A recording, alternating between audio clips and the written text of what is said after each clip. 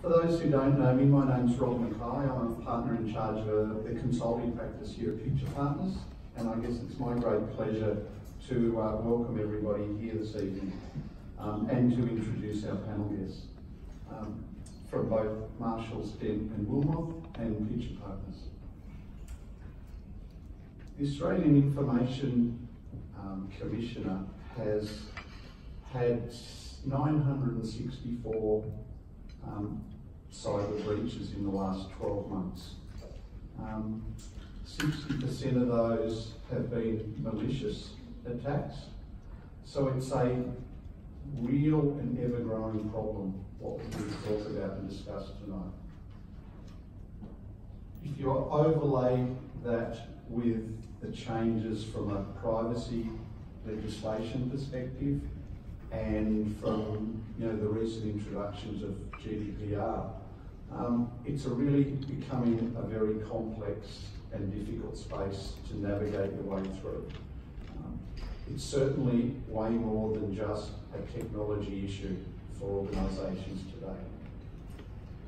So as a result of that, what we thought we would do is get together a panel of people that are dealing with this topic every day, both from a legal, technical and a risk perspective, and create a panel to debate and discuss some of these challenges that we're facing.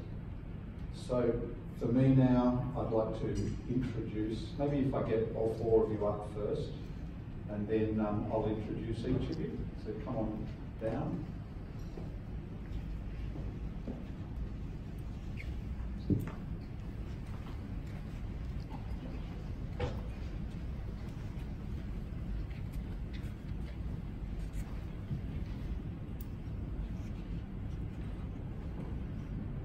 They've made it easy for me. They're all lined up just as my names are on the sheet. So I'll start on the other side with Josh Kaplan from Marshalls, Dent and Wilmot. Josh is a principal in the property and corporate commercial team, assisting corporate clients and high growth businesses in relation to business structures and governing documentation, exit transactions, funding rounds and compliance with applicable regulatory requirements under Australian consumer law and privacy legislation. Next to Josh is Zung Dang, again from Marshalls, Dent and Wilmot. Zung is a commercial and privacy lawyer with experience in complex terms of service and privacy compliance. Just saying that's complex. With a passion for technology and digital law, she's represented businesses of all sizes across various fields, including IT, cybersecurity, high technology, media and entertainment. Next, we have Eric Eckhoff from Picture Partners. Eric's a principal consultant in consulting practice and has spent the last 20 years in the cybersecurity space, both domestically here and at an international level. His in-depth knowledge of information security and technical background allows Eric to be a trusted advisor to both executives and technical staff. And last but not least, here on my right, Alistair Phillips. Alistair is a senior risk manager in our risk consulting practice.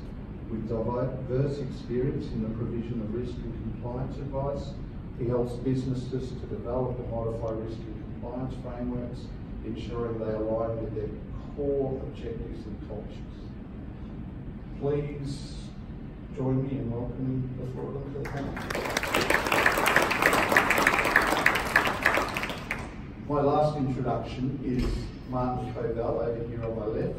Martin's the client director in our team, and he's going to have the fun job of facilitating this evening's conversation. So thank you, enjoy, and I'll hand over to Martin.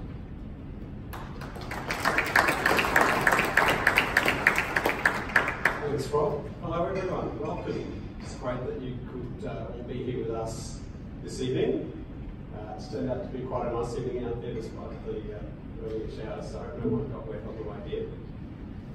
So today we're going to explore two areas that many organisations are grappling with. and that is the handling of private information and also protecting against cyber threats.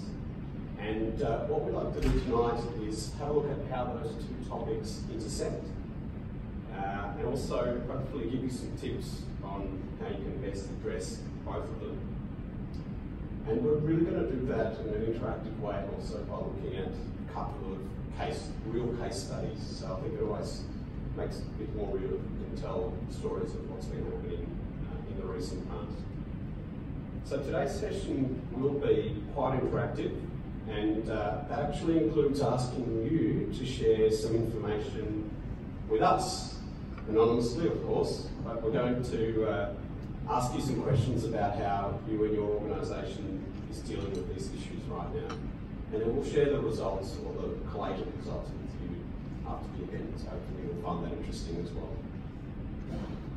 So, with that in mind, can I ask you all to take out your devices and browse to slido.com and put in that code there, Cyber19. And we'd like to start off the evening with a survey question.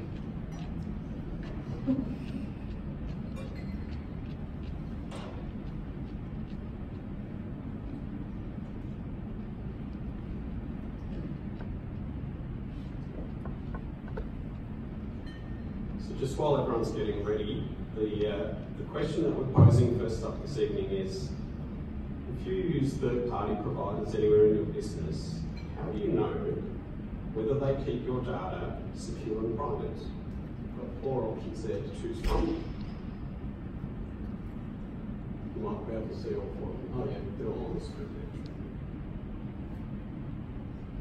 So we've got a couple of answers in. I'll just wait for a few more people to put in their results.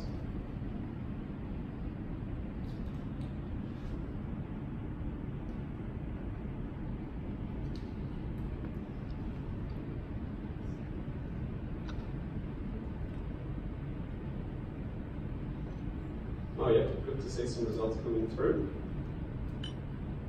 So we can come back to the results, but in the meantime, what we can do is move to our first case study.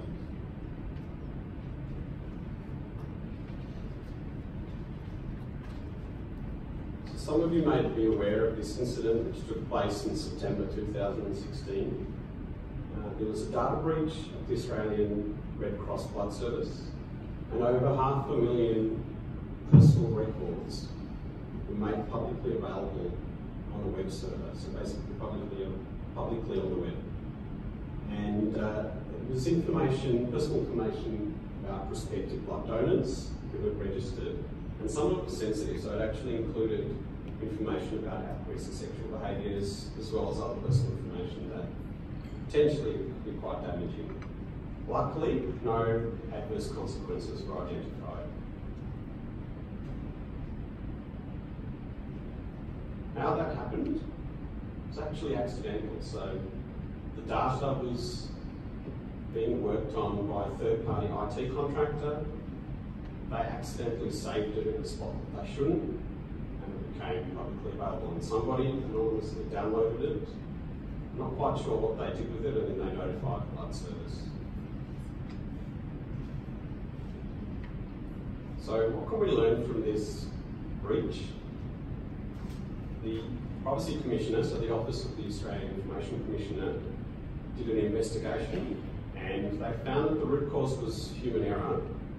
However, there were 2 contributing factors, and one of those was what they call the absence of contractual measures of the blood service. So this is about the contract between the blood service and the third-party provider. The other issue was that that data shouldn't have been kept at all. There was no need for the blood service to actually retain the data. And the result was an enforceable undertaking from the Commissioner. So the blood service then did a lot of rectification work to improve their practices. With that, I'd like to throw this to the panel to explore what we can learn and I suppose how organisations can avoid these sorts of incidents. Josh, did you want to take that first? Hello. Yes. It's a bit louder than I thought. One of the interesting things that came out of this case was the, I guess, failure by an organisation the size of Red Cross to have adequate security measures in relation to sensitive information.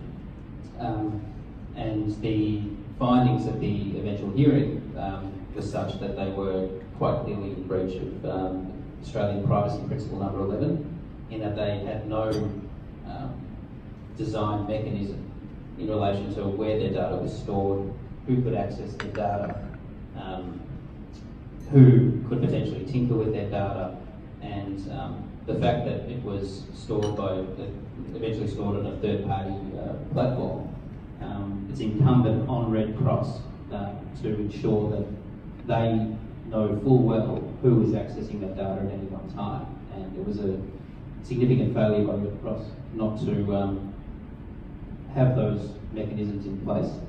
One of the other interesting things that the four of us have spoken about is the absence of contractual protections. So Precedent, being the holder of the data, was where the data leakage occurred. And in Red Cross's supply contracts with Precedent, they had no protection at all in the event there was a data breach by Precedent. So what Zong and I often do in our contracts when we act for companies is that we include protections that whoever ends up holding the data about clients not only ensures that it's adequately protected and that they've got oversight as to who can access it at any one time, but that the eventual holder of the data, be it a third-party contractor or otherwise, has cyber protection insurance and provides indemnities to our clients to ensure that that our clients are effectively protected. Yeah, so my take on that is, again, it really reinforces the fact that copying and pasting is not acceptable and is no longer good enough, especially when it comes to privacy policy, privacy protection mechanisms in the workplace. You can't copy and paste that. It's something that you really need to pay attention to because every case is unique, and you need to work with your internal stakeholders to work out where your data is, mapping out the data flows, who's the third party that you're contracting to process and hold and handle data for you, and all of that comes in together. It's no longer a tick of a box exercise. It has to be overall organizational attention, and it's the attitude is changing in the space, so that's a good thing. And one interesting thing to note is that this case happened shortly before the notifiable data breach scheme came into place in February last year. So I'm not going into it in detail, but essentially what it does is it requires companies bound by the Privacy Act to notify the affected individuals and the commissioner, the OAIC, of a data breach or a suspected data breach. So it's interesting to see how this has changed the Australian privacy law landscape, because especially us as lawyers, we, like Josh said before, we now need to ensure that our clients are properly protected on that front, in that when they engage a contract as a third party contract provider, we need to make sure that our clients are protected with appropriate provisions and contractual measurements in place.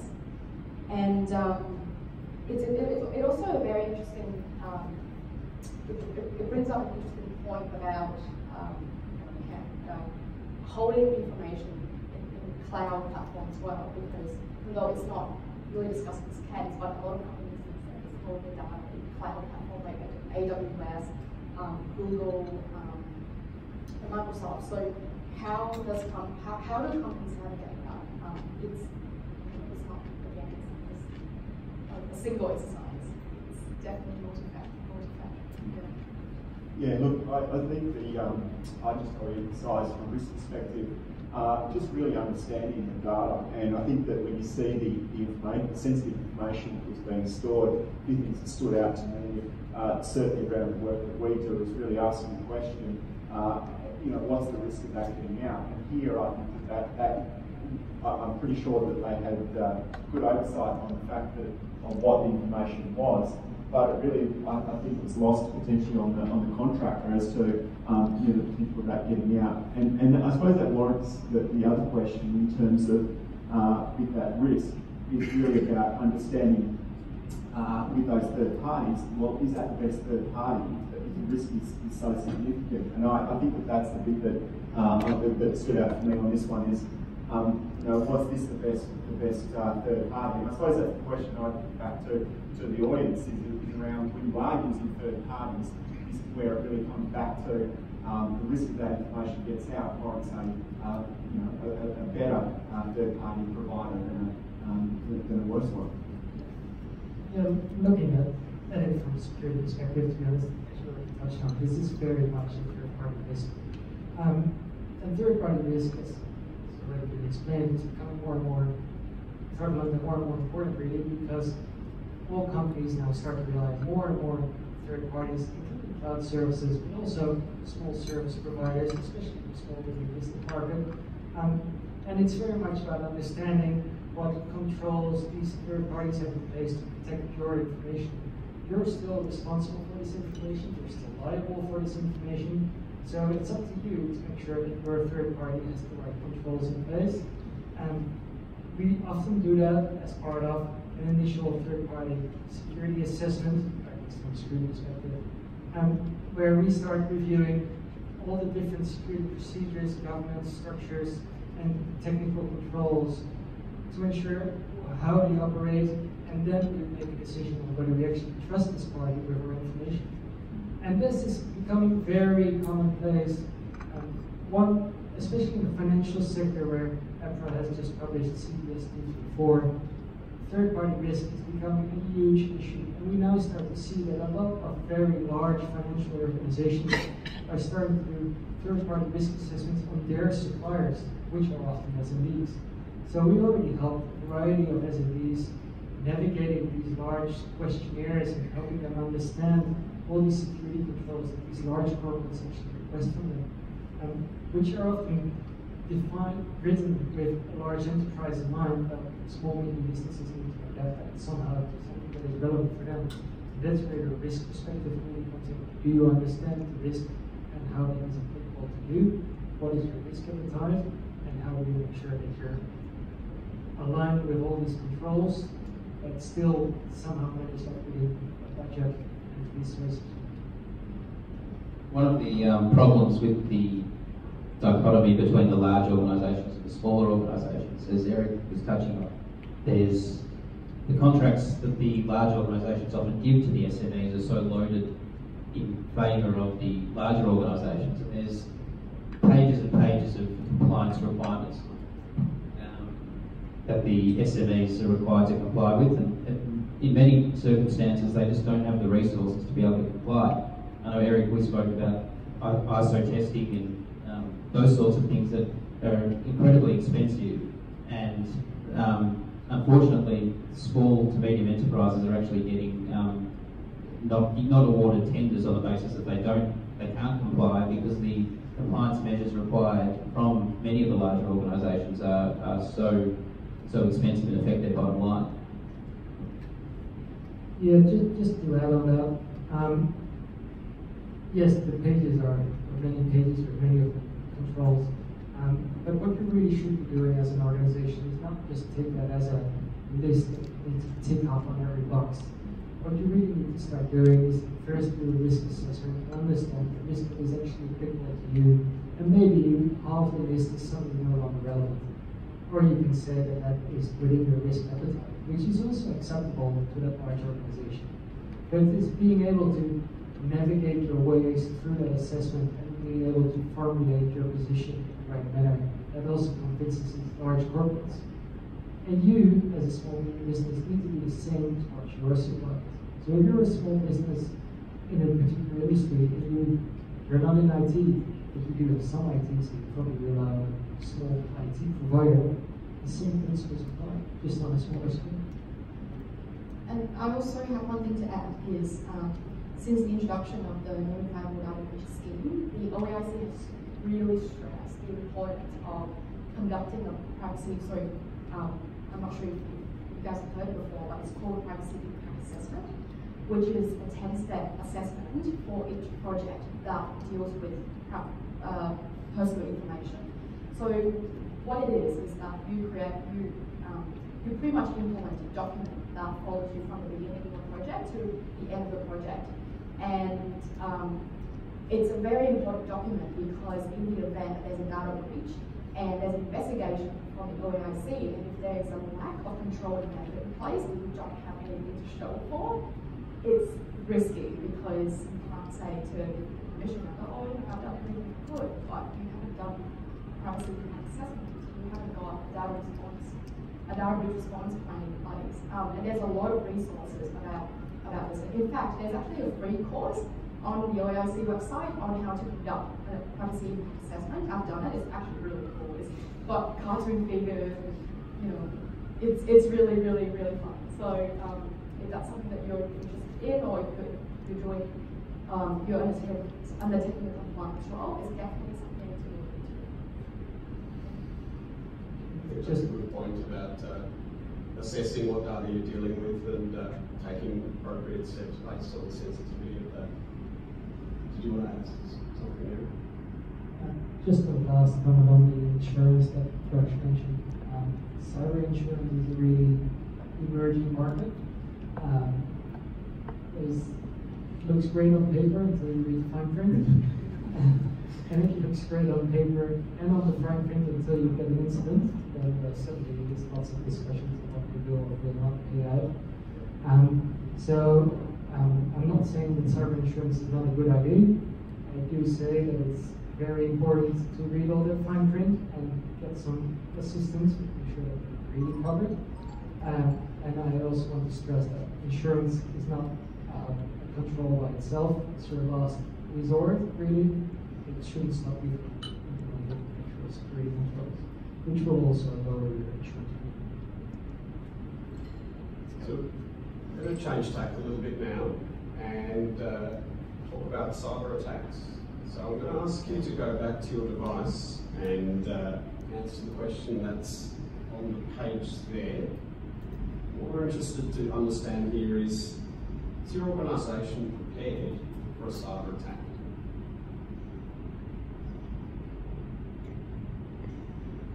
Some answers coming in.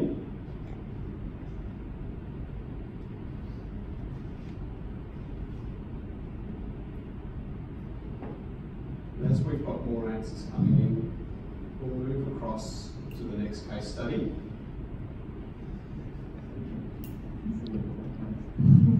Well, we can come back to the answers there after the case study, actually. Some of you may have heard about a more recent incident with a property valuation firm called Landmark White. So,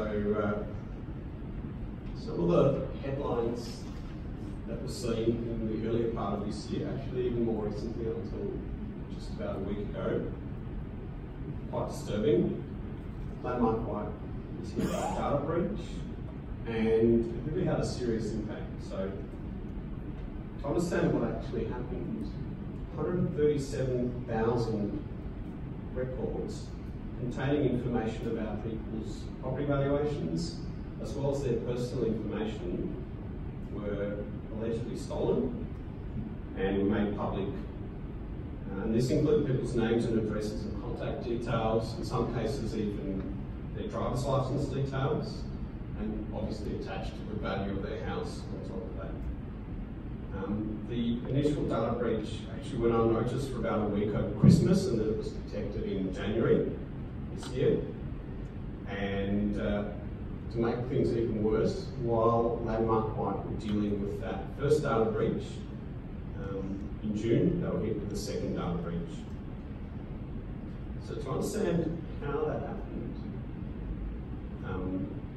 that's actually a picture there of Stephen Grant being arrested by the New South Wales Police. So this IT contractor who had worked for the firm for 12 years and was a trusted insider was recently arrested and is now being charged with 15 offences relating to this. He's been refused bail.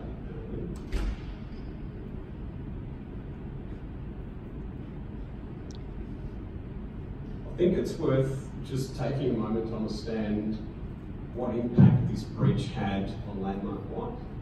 So, as I said, it's a property valuation firm. Their 4 biggest clients were the big 4 banks, and all 4 of them temporarily stopped dealing with Landmark White. On top of that, it's a publicly listed company, so the firm was dealing with the ASX to make sure that they've got continuous disclosure going on. On top of that, they were dealing with the cleanup and securing their networks, trying to understand what had happened. They spent more than $7 million on that activity alone. And the impairment to their revenue and their profits was significant. So they went from a $5.8 million profit before tax in the 2018 financial year to a loss of $15.6 million. The CEO resigned in March. Got a new CEO now. They had to issue updated guidance around their revenue and profits, and share trading was suspended twice, once for nearly 3 months from February to May, and then again from June to late August. So it's sort of hard to understate how much impact this had on this business. I suppose the difficulty is that sabotage from the inside by someone in a position of trust is very difficult to avoid altogether. But I think it'd be interesting to hear from the panel members about what can be done to mitigate these sorts of things. Sure. Maybe I'll start and then we'll hand over to Eric to get the insight on how to deal with saboteurs. But I think from when I saw this case, things that really stood out for me was just, I suppose, as in terms of the internal audit work we do, we often look at the basic controls in the organisation around background checks of employees. Now, that's not a complete limit to this scenario, but certainly having those basic structures in place to assess the employees when they come into the organisation is a really important point. But I think more generally, then it comes down to compliance culture that's established that actually, I suppose, helps to prevent this by people being aware of that compliance culture and knowing that the likelihood of them being captured is going to be tracked. So I think for me, I'd start with the basic checks in terms of people coming into your organisation, and then I suppose it goes into compliance culture and how you establish that compliance culture to give that sense that there is monitoring going on, and if you do want to go and do these things, you are likely to get caught. But it is a very complex case, but you can see the value that was lost on this organisation. It can have extremely detrimental impacts. I fully agree with what was this cyber threat is one of the scariest things to deal with, really. Obviously, these people are coming to your organization, you have a position of trust, you have a certain level of access to systems as they just need for their role, really. Having said that, this particular gentleman was able to get access to a database that he wasn't supposed to have access to. So there's certainly something to be said around least privilege. There's also something to be said around those HR checks, but those HR checks are often a one-off. It happens when you start at the beginning of your employment. In certain cases where people have access to sensitive information, it might be worthwhile to do a little bit more frequent. There is also, I think, something worth noticing with the change of behavior. This gentleman has been there for 12 years. There is obviously something that upsets him, something that changes his behavior from what you would usually expect. I wouldn't be surprised if that was already noticeable in just the way he operates on a daily basis and how he interacts with his colleagues. I have to say there are also some systems in place that actually monitor how people behave and what is common in certain departments.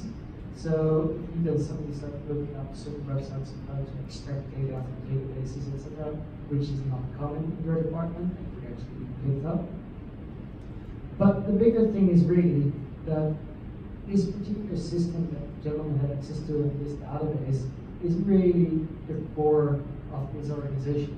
This whole organization lives and breathes on the fact that they have a database with house valuations that get used at big banks. It's their core function. So if this is your core function, if this is the heart of your organization, then you should have plenty of monitoring around it to see who has actually got access to it, what that person is doing. And if you have a database administrator that needs to make a database change, that's fine. If you have someone who is suddenly making a full copy of a database to his own personal workstation, not so good. You should have picked it up, really. And then the next step is that that person is actually able to publish that on a publicly accessible website, which means he's also able to upload it. Again, something you should have monitored, you should have stopped doing. So, incident threat and comes with certain privileges, but it doesn't mean you can't do anything. And yes, you do need to be very aware and monitor, especially for support systems. I'm going to let Josh talk about the contractor side of it, but one thing I do want to stress is that this case, it's one of those cases that really enforces the loss of brand reputation that comes with a cyber and privacy breach. It's not something that money can buy. And one thing that I forgot to mention actually is in the previous case with Red Cross, the contractors the third party service provider in that case, a year later after the data breach, went into litigation. So it really says something about the severity of, not just from, I guess, a security perspective, but also from a reputation perspective as well. And I recently wrote an article about asking whether it's now a director's duty to ensure that the company is properly protected from IT security and privacy perspective. Because if you are a director of a company and you don't know where the data is stored, you don't know where it's backed up, that's kind of negligent.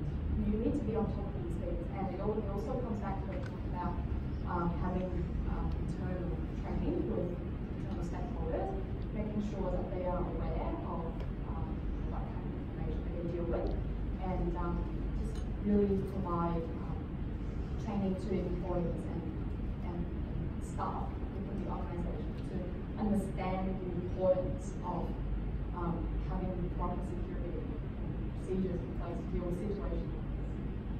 There's not really much more for me to add. Suffice to say that you could have the most watertight contractor agreement or employment agreement with Stephen Grant, and I don't think Stephen Grant would have the pockets to pay for the lost revenue of the company. So it's one of those things, unfortunately, that it gets back to really what Eric and Alistair were referring to, that it's all about procedures, processes, risk management, risk mitigation.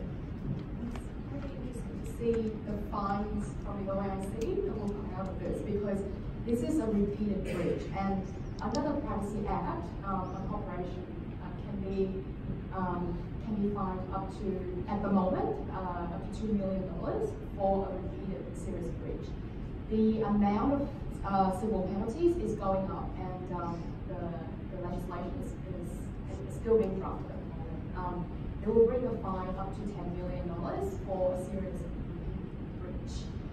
I suppose just to that point, Zongo, one of the things I would also stress here is about enforceable undertakings, and often it's the enforceable undertakings are actually worse for the organisation in terms of what it forces to do. So when you're dealing with enforceable undertakings, it's that demonstration about ongoing compliance, and often that's a lot harder than the one-off civil penalties. So I always think say to the organisations, take civil penalties over the enforceable undertakings, because the enforceable undertakings often have a longer tail, and making sure that you can demonstrate that over a course of either 1 or 2 years is horrendously onerous compared to a one-off fine.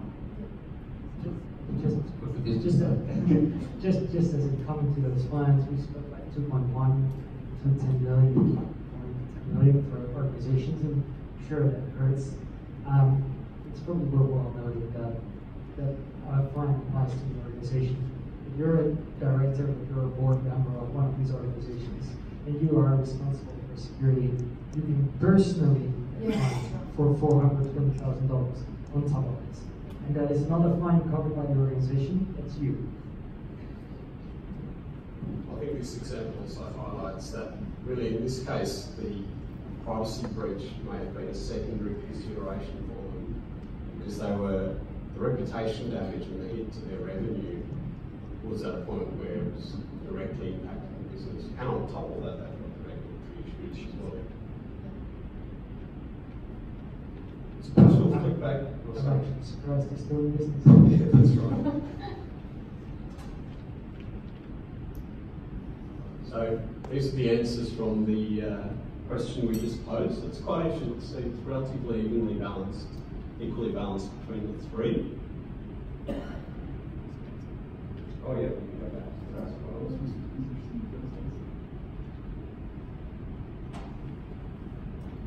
Sorry, you mean the first question? Questions. Yep.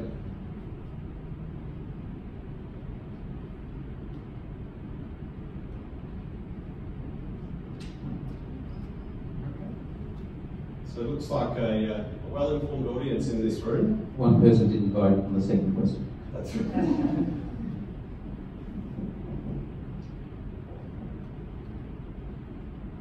So what we thought we'd do now, we've covered the case studies and hopefully you've got some tips out of that. What we thought we'd cover now is some common questions that we as the two firms represented on the panel here get from our clients. Hopefully talking through those may help you. And then after that we'll open it up to questions from the floor, of course.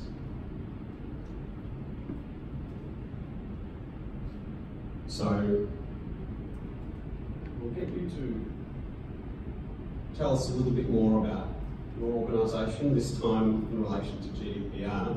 And perhaps as people are putting in their answers, I'll ask the panellists if they'd like to comment on the GDPR issues they're seeing. Josh or Zong, did you want to talk about this? Yeah, so the GDPR,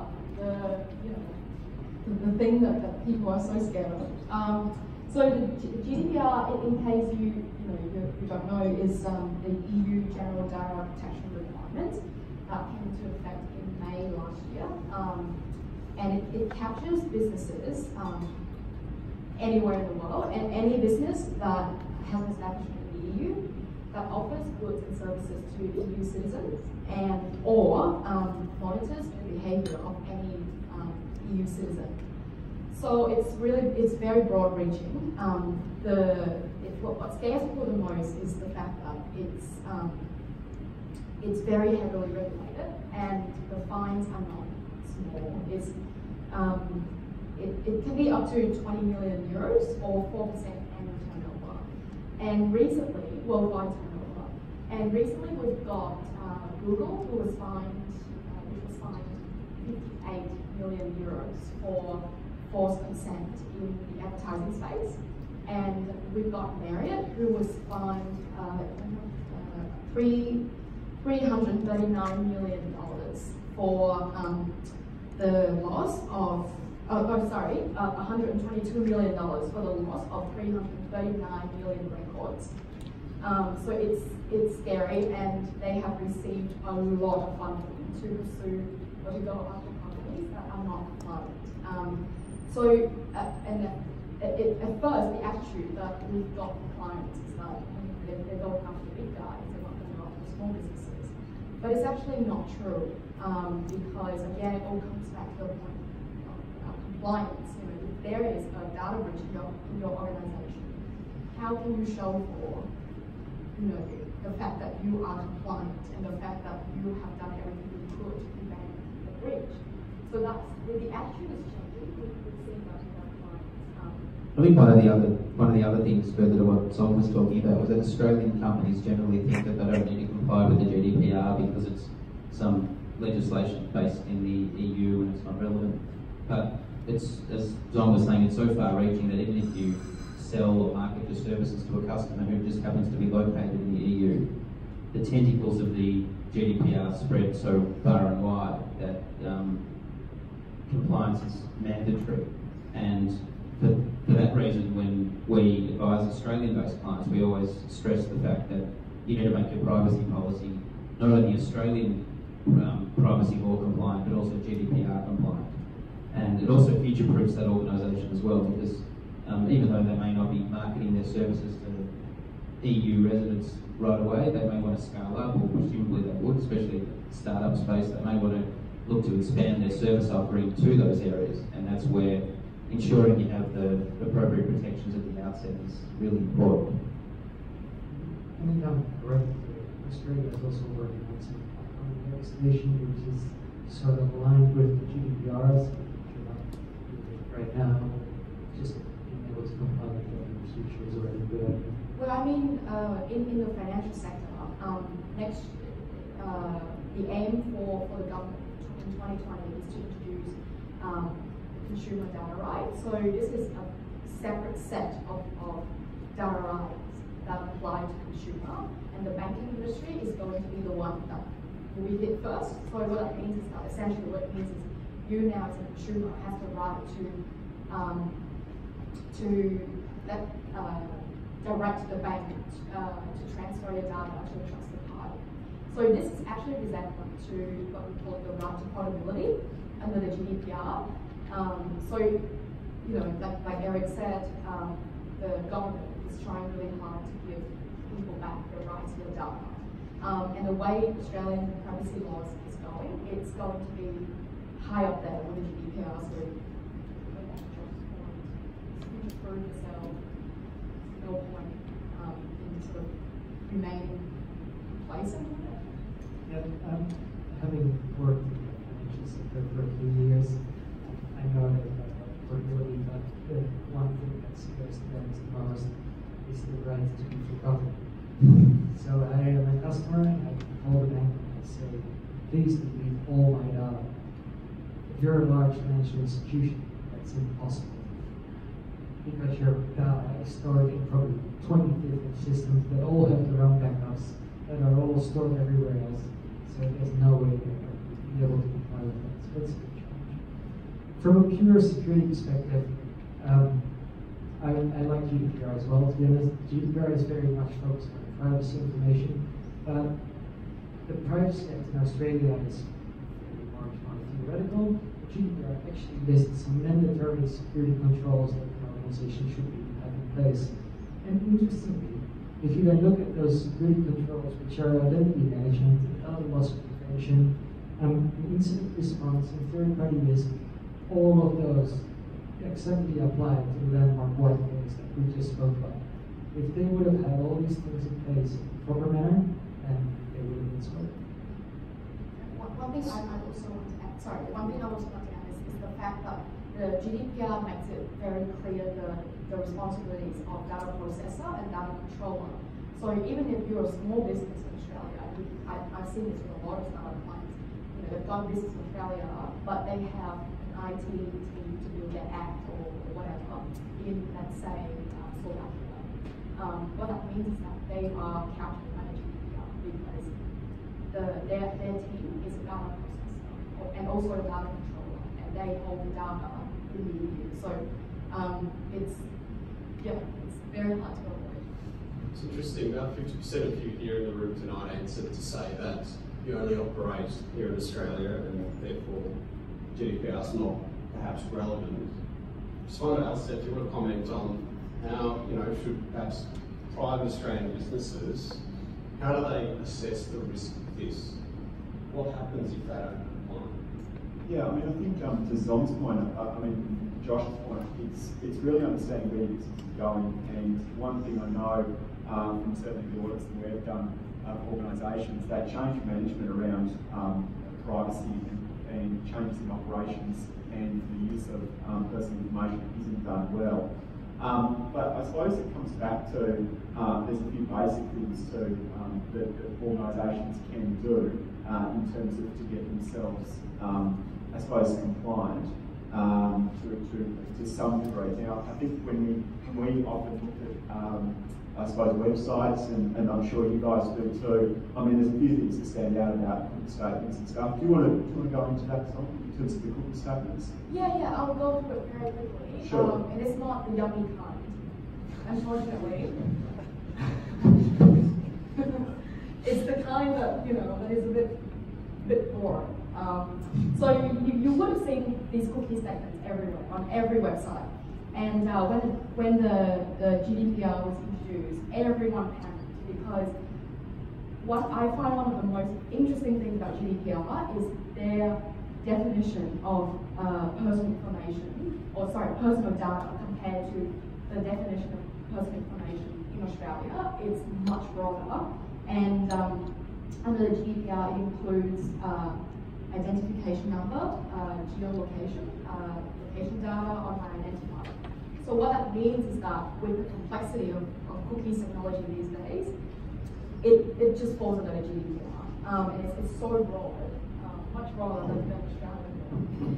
It's one of those things that when you log onto a website, you see a pop-up saying, I accept the cookies, but no one really knows what they're accepting. And that's why you see we've given some examples of a GDPR compliant cookie statement versus just a normal cookie statement. And it's really important to actually go behind what information you're collecting and inform your customers of that, as opposed to just a bland, dear customer, this page collects cookies. Sorry, I forgot to explain what the latest cookie type is. It's essentially a little thing in your browser that actually tracks your activities on the web browser. It also, in a lot of cases, it actually allows your browser experience to be a bit more exposed, a bit more, I guess from a data analysis perspective, it allows people to track your activity, to see where your preferences are. And you know, one of those things where you look at a holiday, and then the next day Facebook advertises to you a holiday in another place. And that's what it does, essentially. So it's become, the technology itself has become very complex. And so just mention this very quickly. So that cookie statement over there is no longer considered compliant, and it's the Information Commission in the UK came out with a statement that cookies wall are no longer permitted. So what that means is that if they make it impossible for you to browse the website without accepting the cookies collection statement, that means they are not compliant with GDPR. So what that means is they now have to give you a choice whether to accept cookies or to reject cookies. We'll change gears a little bit now, and we'd like to ask you a question around biometric information. So if you'd like to get your devices out again, we're wondering whether any of the organisations represented here handle or collect biometric data.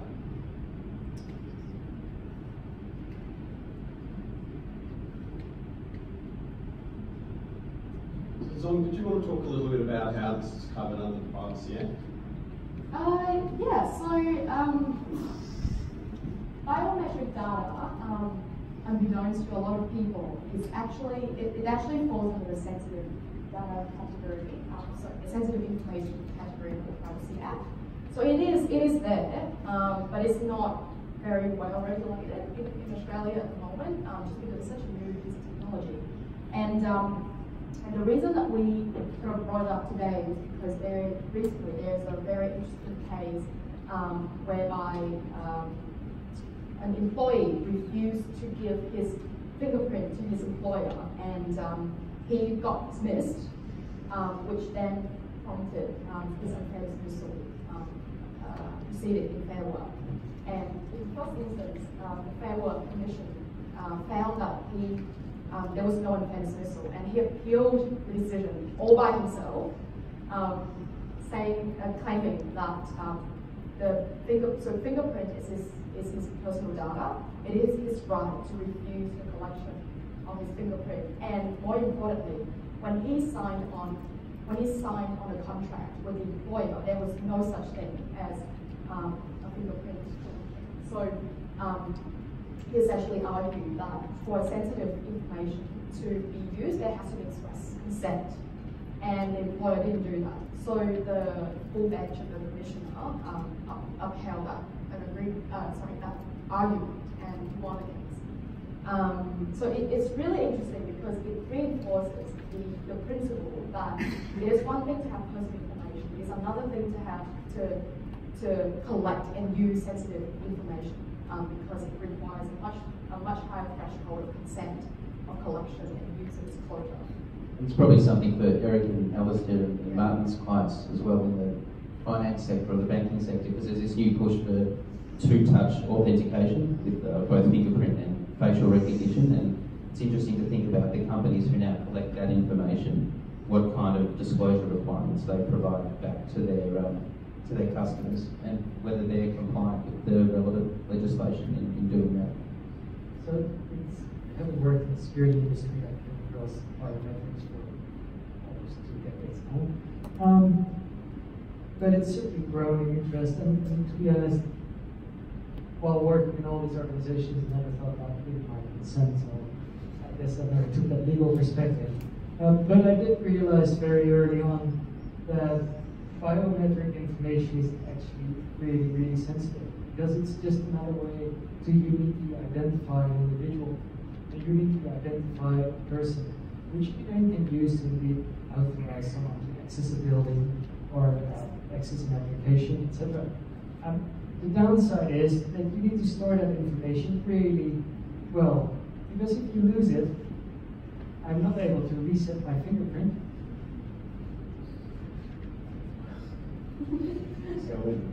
Well, I think I'd just add to that. I suppose it's around the storage of the data, and you know, as to Eric's point, I mean, it's really about making sure that biometric information is separated from the other personal information as well. So I think certainly what we've seen in it's a bit like with the PCI DSS compliance about storage of credit card information and making sure that information is not stored in the same place. So while there is some upsides in terms of biometric data and what that enables to do and ease of access, I think to Eric's point, there is a high degree of risk associated with the storage of that information, and I suppose then it warrants to have the systems to actually adequately protect that information. So that's I suppose the killer. Just on that, what for Alistair and Eric and Martin, what when you open up your iPhone and you have to show your face, where is that stored, and who can access that? So that information is stored on your phone, and if you have one of the more recent ones, your phone will basically require you to encrypt it, which means that the information is stored encrypted on your phone. If you do use that function, your phone is not encrypted, I highly recommend to turn that function on now. Do you want to talk us through it? All right, well, we'll move on to a slightly different topic now, probably a little bit closer to home. I think privacy policies, I'm sure nearly every organisation here would have one, but we're interested to understand whether you update it regularly.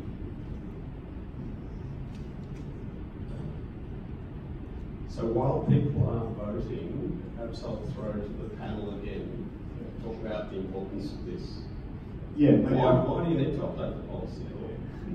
I think what we see in terms of our audits that we do often is that organisations are not operating in a vacuum, and there are changes to business processes that are going on all the time. And time and time again, we come across privacy policies that don't actually reflect the operations of the business, and therefore they don't actually reflect how the information is being used.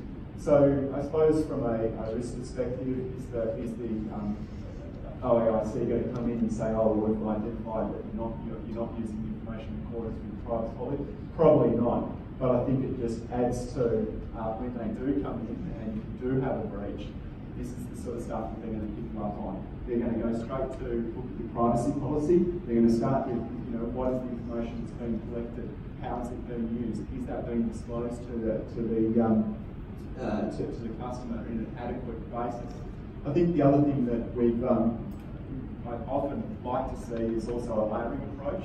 This is where potentially that there's at the point of collection, there's a very simple statement, but sitting behind that collection statement is a more complex policy, and often that can tell the customer about the full extent to the way that information is collected, used, and managed, and how they can get access to it. But I suppose going to what Zong said before, this is not an exercise of just copying and pasting someone else's privacy policy. It really needs to be a reflection of your business, because ultimately this is almost a charter with your customer as to how you will use their information and how they can access it. So that actually needs to be reflected on your organisation. There's a few things to start off with. So under the Australian privacy principle, you are, as an organisation, you are actually required to keep your privacy policy up to date and easy to read and accessible free of charge. So it's a legal requirement to, this is not, again, it's not just a form exercise. It's, I would say it's the first step to privacy compliance, because it's the front, but it's also the back end. So, people go to your website, if they don't see a privacy policy there, or the privacy policy was updated 5 years ago, it's not a very good look on the organization. But also, internally speaking, when you have such an outdated privacy policy, it means that you're not aware of it, or you're not aware of the changes, but also your team is not aware of the changes in the space. So it's definitely a good start. You want to talk about privacy compliance. All right. We've got one more survey question for you, and this time we're going to move to the topic of cybersecurity.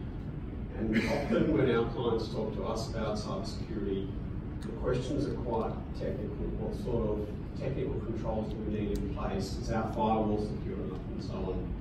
But we find that equally important, if not more important, is the issue of awareness across the whole organisation.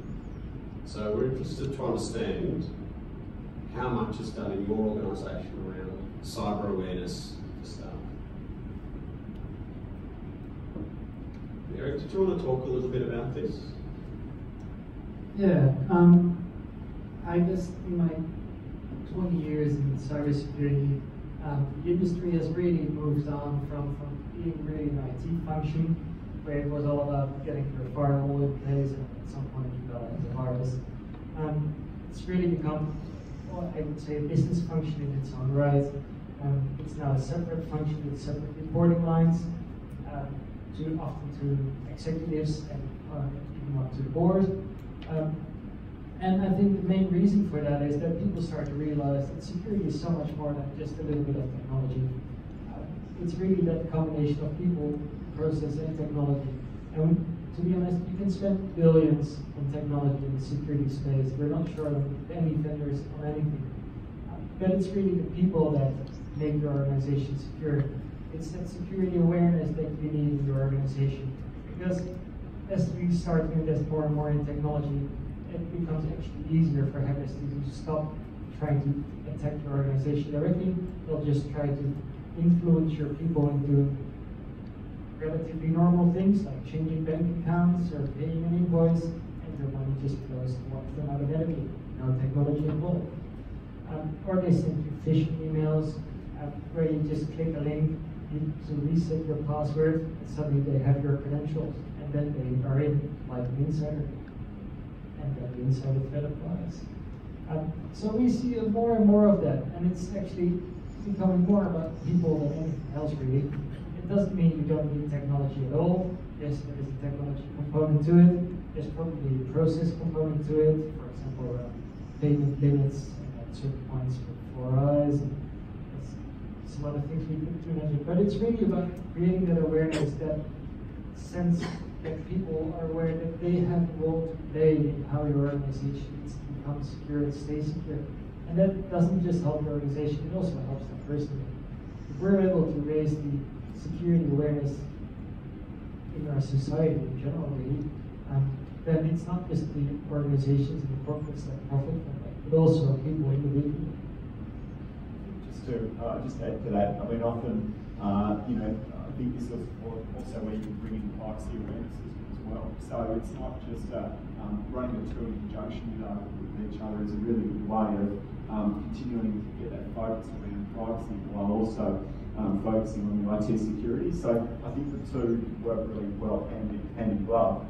and really to raise that awareness around the ongoing risks to business. But to Eric's point, it really does come back to the individual.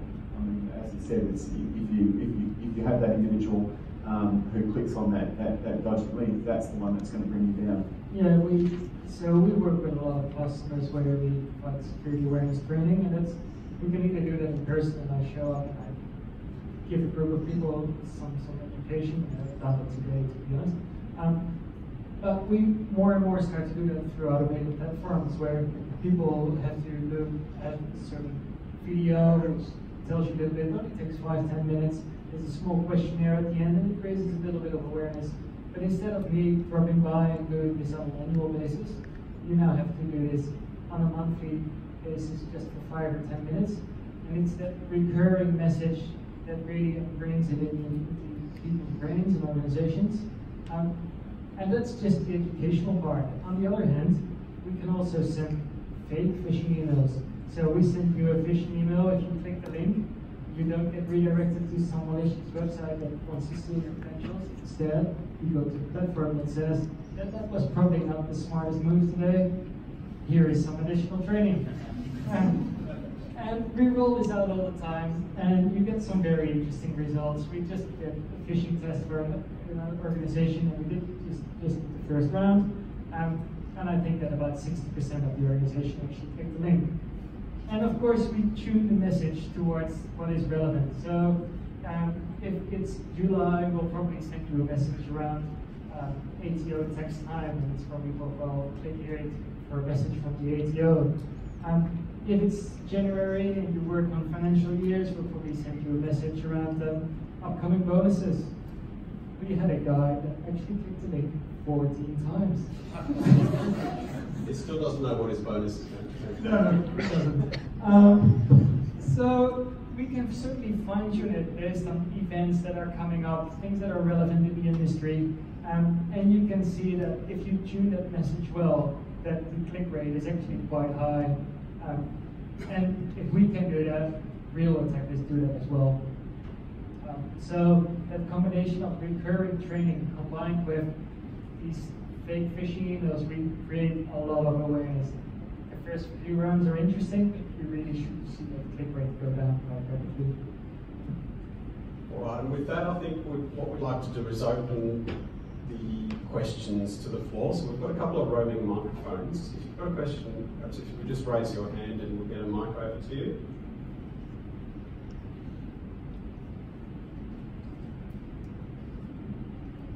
Oh, very close. Okay, we're good to go. I was quite interested after the first case study when you spoke about the privacy impact assessment. And I think beyond the obvious reputation risk and financial consequences that could arise, what is the most valuable data, personal data? So the consequence before is really to the corporate entity, but out of the customer information that's generally held by the corporate, what is the most valuable data, and what inadvertent purpose can that be used for? So how are we exposing our customer information? So do you mean just with that case in particular, or in No, general? just in general, like what is the most useful data out there and how exposed, and what's the risk assessment from a customer perspective? Yes. So I get the corporate side, that's easy, and I think reasonably well understood, but for the individuals, like I know in America is health insurance data. Yeah. There's been a lot of trends in that.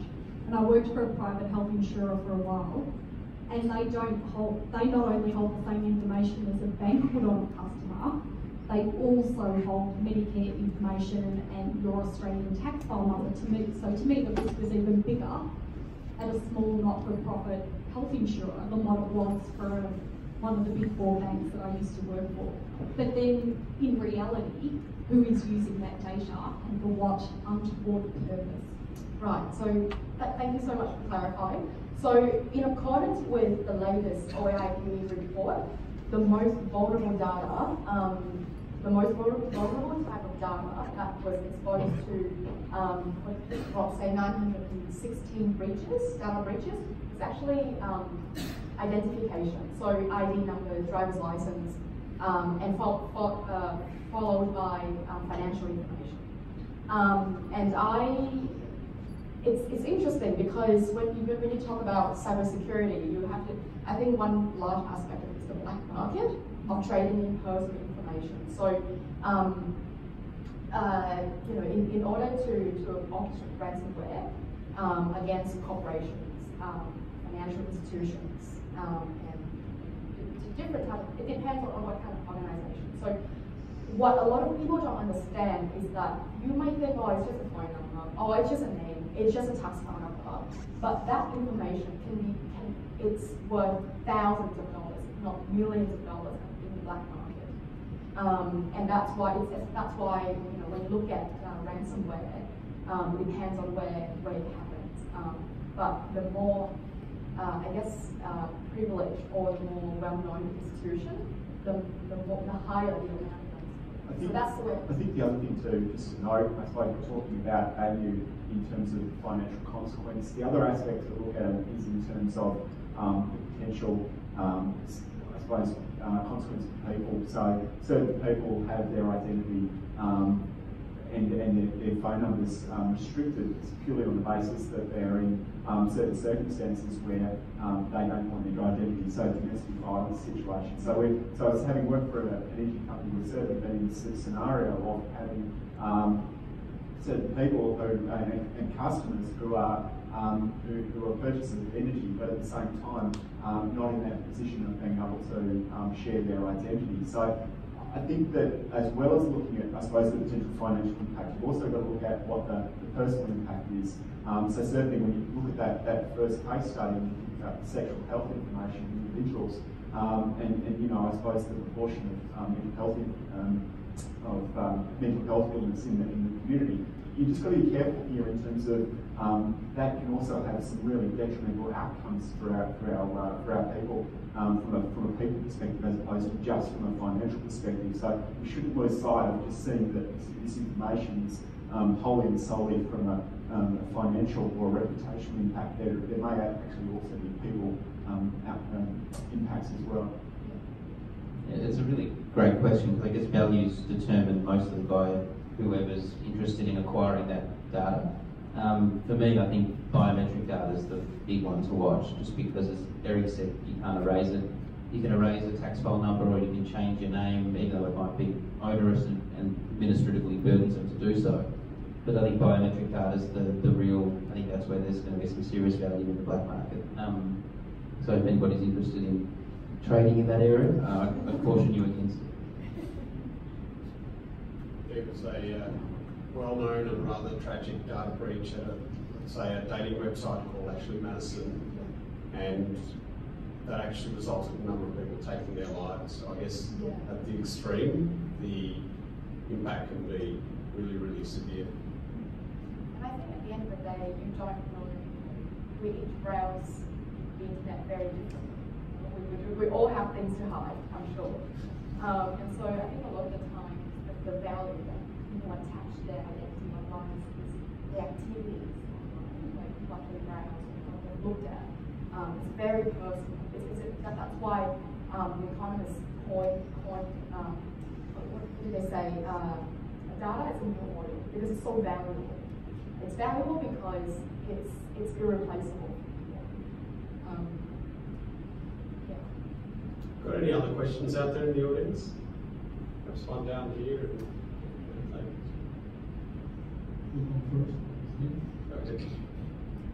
I just thought, kind of like an indirect question that I was thinking about when you was talking about some of the issues regarding software privacy, and like in my point of view, I'm starting to think, what is it, almost like inevitable that this is always going to be the case. So is it a game now that we're playing like an issue to almost paying security or companies or services to avoid the negligence aspect of it, as opposed to if there's actually ever be a solution where it actually doesn't happen? Because you see major corporations that I would think have significant amount of money to, hire the best of the best in terms of security to prevent big companies and corporations from getting hacked, but they still get hacked. So I'm wondering if, are we heading, towards where, technology needs to look further deeper into that, or, where is the mindset now that we should be focusing on? Is it like on the actual individuals? Like, for example, you have Face app, and everybody was trying to see what it looked like in 60 years from now. But at the same time, it was giving away the information of facial and all this other stuff that was going on. So regardless of the other side, there's still another side to the educational aspect of the average human understanding these things.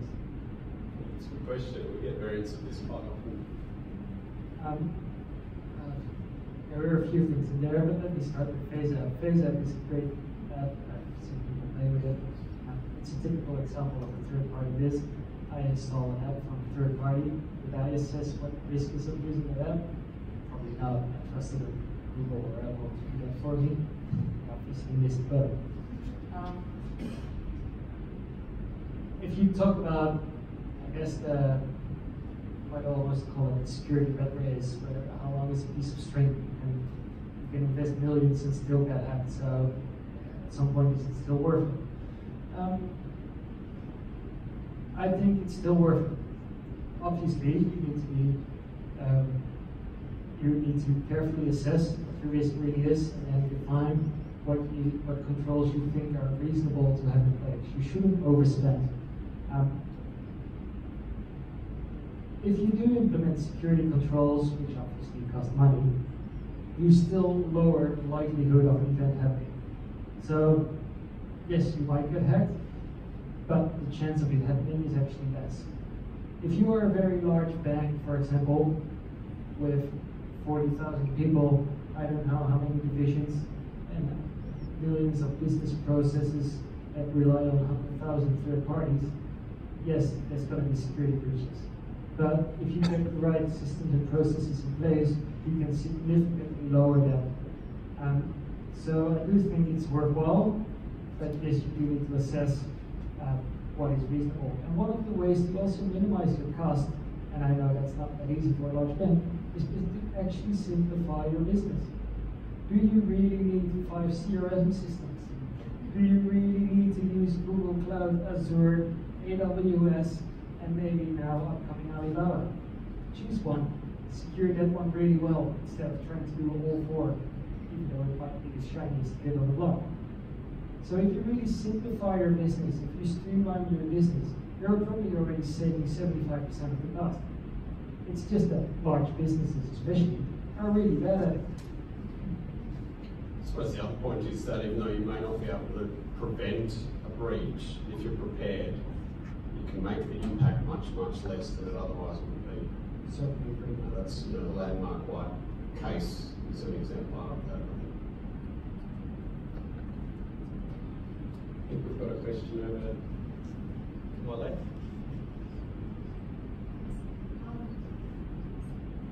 I just want to dig into a bit, like, it's actually an alternative way for those companies who get hacked, and then whether they can actually leverage opportunity with their, plus media exposure to actually to win the trust from the customers.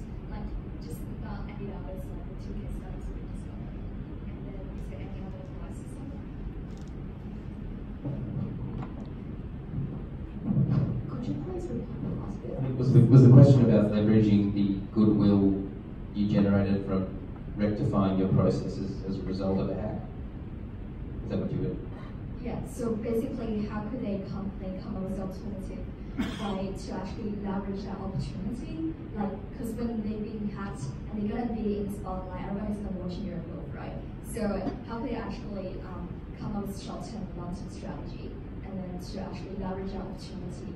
It's a data breach, so how could they actually handle it well to generate a positive impact instead of negative ones?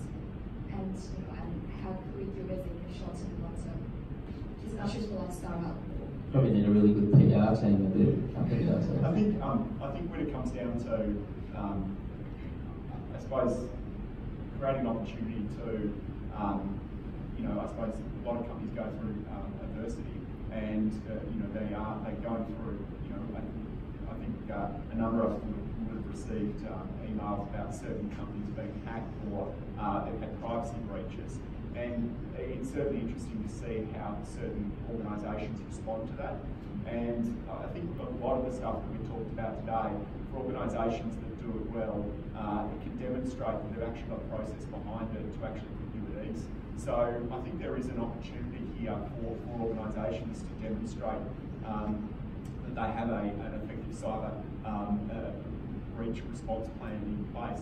And I think that really comes back to, first of all, knowing their systems and knowing their processes, and also knowing the vulnerabilities that go with that. Also providing information to the client, to the customer, about what's going on.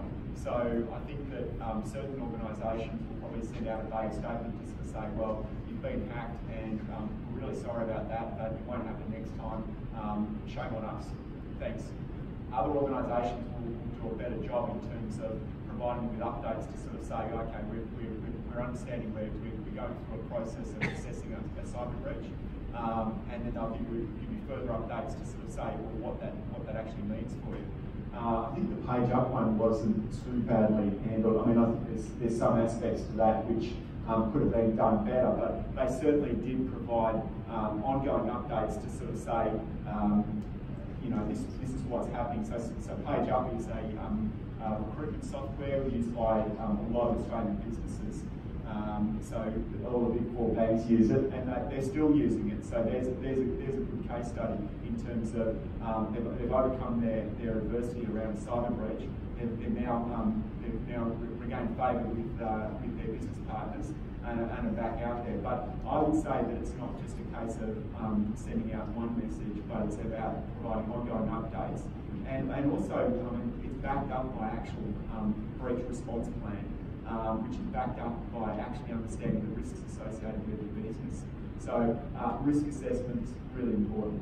Yeah, just on that point, so I'll just touch on this very quickly. So when I see privacy risk, I actually approach it from the 3 pillars or 3 lines of defense of risk governance. So essentially, the first line is ownership, and first line of defense is ownership. The second line of defense is compliance and risk, and the third line of defense is audit.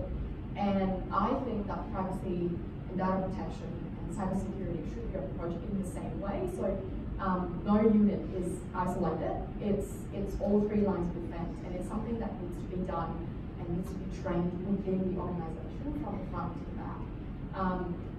And it's the same when you do privacy impact assessment and data breach response plan. You'll see that if you have a chance to look into a bit deeper on the ONIC website, you'll see that no business unit is excluded in this process. It's from the CEO to the guy who nobody knows about but does all the audits in the company. So it's like a chain of command. It's not just one isolated. I think with that, we'll wrap up this part of the evening. All the panellists will be here hanging around for a little bit longer. So if you've got more questions, please feel free to come up to any of us, and we'll be happy to discuss further. I'd like to thank you all for your participation today, for coming and for sharing with us some information about how you do things. We've got refreshments and drinks and so on and networking for the next little while, so please stay around. And I'd like to, on behalf of everyone here, I'd like to thank the 4 panellists for sharing that useful information with us.